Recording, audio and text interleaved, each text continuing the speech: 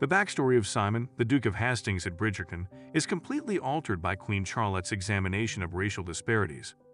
Queen Charlotte even succeeds in altering the view of Simon's father, the true antagonist of Bridgerton Season 1, by explaining the intricate concept of lineage and succession.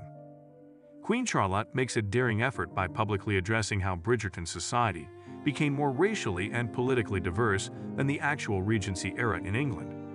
The Great Experiment, a plan to dissolve racial barriers and offer peerages to Black and Asian citizens of the time, is sparked by Queen Charlotte's race.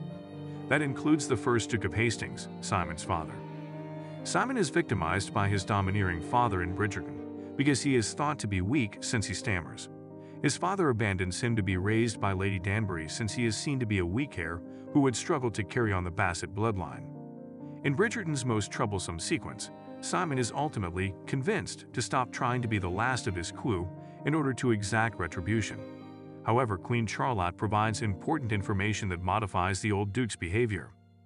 For the newly peered occupants of the Tun, who thought they were in danger as a result of the Great Experiment, succession was a source of mental dread. Indeed, even as she dined with royalty, Lady Danbury's succession was not guaranteed. Even though the Duke treated his son horribly, his reason is somewhat easier to see. The fixation with succession and the strength of bloodlines was a leftover from racially exacerbated anxieties from such a significant cultural transition. Ironically, Queen Charlotte observes the monarch replicating Simon's father's dehumanizing villainy in Bridgerton Season 1. Although Charlotte doesn't beat her kids like Simon did, she nevertheless treats them like failures because they can't carry on her bloodline.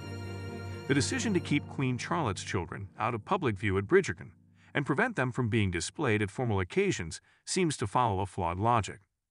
When Queen Charlotte is eventually told that she wasn't a good mother, her butler Brimsley disputes the accusation, arguing that it was her job to do so. She cared about the well-being and future of the crown, thus giving up the chance to mother properly was the necessary sacrifice. That does, however, somewhat absolve the Duke of Hastings of responsibility for his sins. Queen Charlotte might simply be stating that when the Queen does something, it is not illegal.